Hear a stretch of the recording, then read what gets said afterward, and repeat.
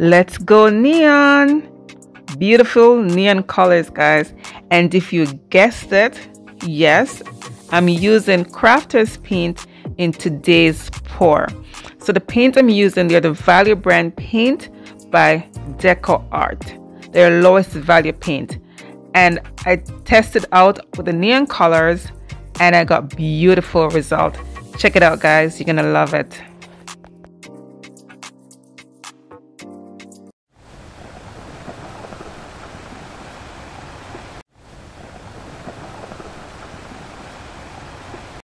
Hello everyone, it's Camille. Welcome back to my channel. Thank you so much for being here.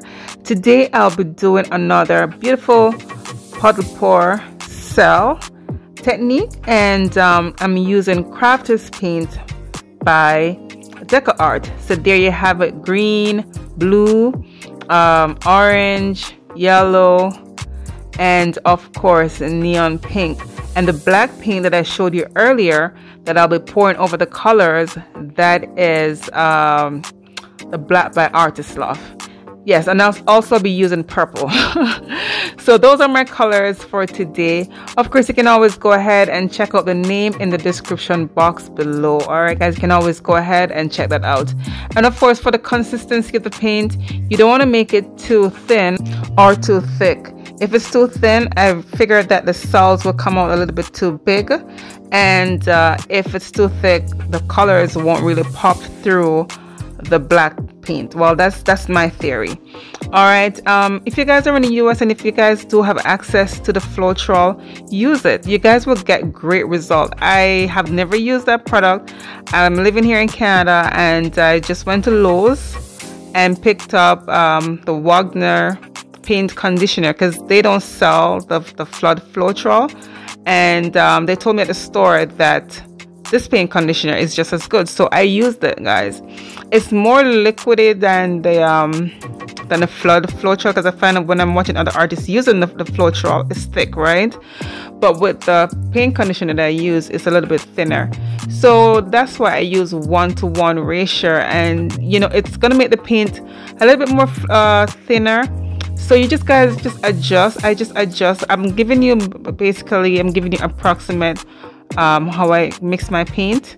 Hopefully I'll do a mixing video one day in the future. All right, guys, just stay tuned and check it out. Hopefully in the future, just, you know, of course you have to, you know, hit the bell and so that you're notified each time I post a new video, and you guys would always be updated when I'm gonna do like a mixing video, right? So here I am just layering my colors, and then I will be pouring the Artist Love black over the colors. And I did mix my black paint a little bit, just a little bit thinner than my colors. I find that if the black paint is too thin, also it will get the cells a little bit too big, right? So knowing the right consistency, guys, I am really playing around with this. I'm experimenting, and you know, I find that using the decoart brand colors, it really gives me great result. And I'm so happy to share this, the lowest brand paint. I actually bought it for $1.50, the 4-ounce bottle, $1.50 at our dollar store here in Canada. So maybe you guys can get the same Crafter's paint in the US, or you know, you guys check some other stores, or you know, it depends on where you guys are. You know, just try some of the lower brand paint. You don't have to go expensive, you know. So this is one of the reasons why I really wanted to show you guys, you know, you can get great result using lower brand paint. All right, because I know the fluid art is very expensive. The products cost a lot, and of course when you do a pour and if you don't like it, you're gonna want to scrape it, you know. So I'm just here to share my experience, guys, and I do hope, you know, I can inspire someone to try this paint. And I'm not an affiliate with decoart but I'm just testing out the products, guys, and it worked. Okay, so I do hope you love this one. Give me a thumbs up if you do, and of course share this video with your friends and family. And for my new viewers, if you haven't subscribed as yet, don't forget to hit that subscribe button, hit the bell, hit all, so that you're notified each time I post a new video. I really do appreciate every single one of you guys. And yeah, stay tuned for the close-up of the wet result and the dried result. Don't go away. Let me quickly mention also too, guys, that the size canvas that I'm using is a 12 by 12 inch canvas, and those small cups that I was using, those are 5-ounce cups, and I was using 6 colors, right? And there was approximately 1 ounce of color in each cup. So yeah, the black paint that I used, it was in a 9-ounce cup, and I didn't fill it all the way to the top. So I know, guys, you know what, I do mix extra because, you know, I'd rather be safe than sorry. So I'm still feeling it, how much paint I need for my techniques, for the, you know, how I do it, because, you know, these are smaller canvas, and if I want to go big, I know that's where the challenge is too, right? Working on the bigger canvas and getting the precise amount of paint. But this is how I do it. I just, you know, measure, I use the cups, and I mix like certain ounces in the cups. All right, guys, so I do hope that might help. I did get questions in my Facebook. People ask me question, how much paint do I use? So it's all an estimate, guys. It's approximation. I just, you know, so I do hope that helped. All right, so I just measure by the cups. I just use the cups, mix the paint. Sometimes I even fold the cup and I don't use all the colors in the cups. You know, I do have leftovers because you do feel the paint, right? I don't know if I'm making sense. But anyways, guys, this is I'm waiting right now for the cells to develop. I just did the pour the black over the colors, and the cells are popping through, and I'm really happy with that. And I'm gonna go ahead, of course, and clean the edges, because, you know, you don't want it to pull the design off the top while it's dripping. So you do clean the edges. That's very important. Okay, and then when I torch, the torching helps to pop the colors through the black, and it also helps to brighten the colors while it's, you know, the heat helps to bring the colors out. So do enjoy the video, guys, and yeah, I'll see you for the close-up of the wet result.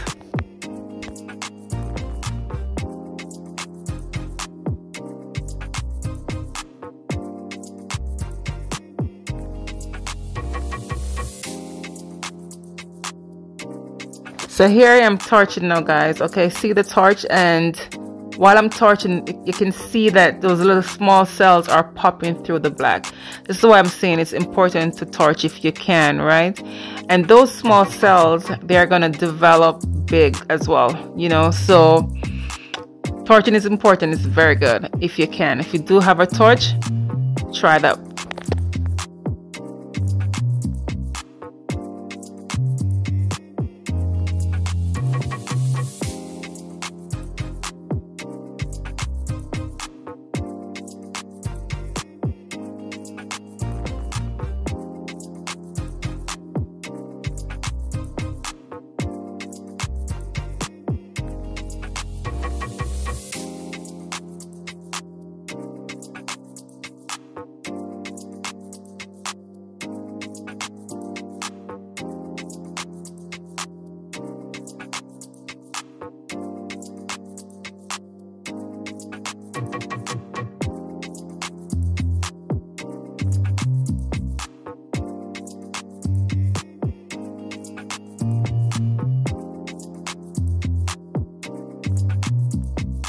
This portion of the video is sped up ×8.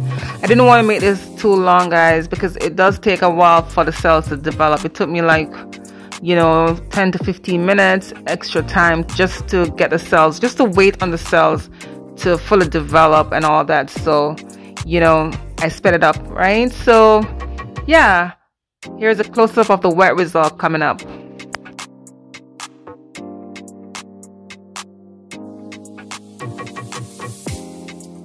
Here it is, the close-up of the wet result. The colors, oh my goodness, guys, can I tell you how much I am so in love with this.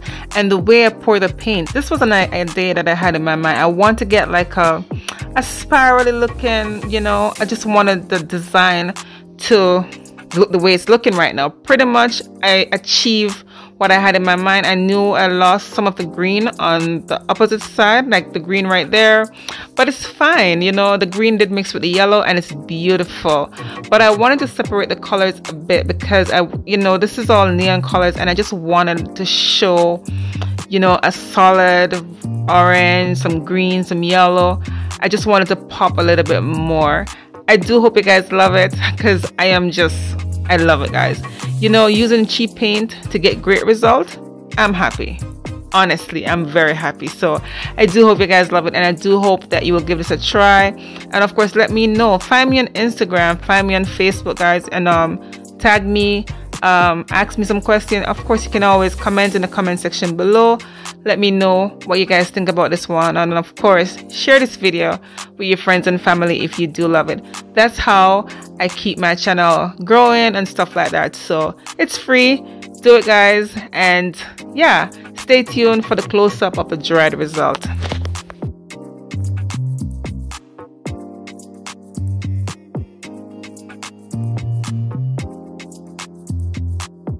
Here is a dried result. Listen, guys, as an artist, I gotta say, and doing the fluid art, you have to keep your fingers crossed. You want your work to dry just as beautiful as how it looked when it was wet. You know, that's one of our greatest achievements when we do a pour. We really want to make sure that, hey, it dried just as beautiful. So hey, I'm happy with this one. It's a bit matte. It's just a flash from my camera that's picking up the colors. There's no varnish on it, no resin, but if I do resin this, wow, it's gonna be like so amazing.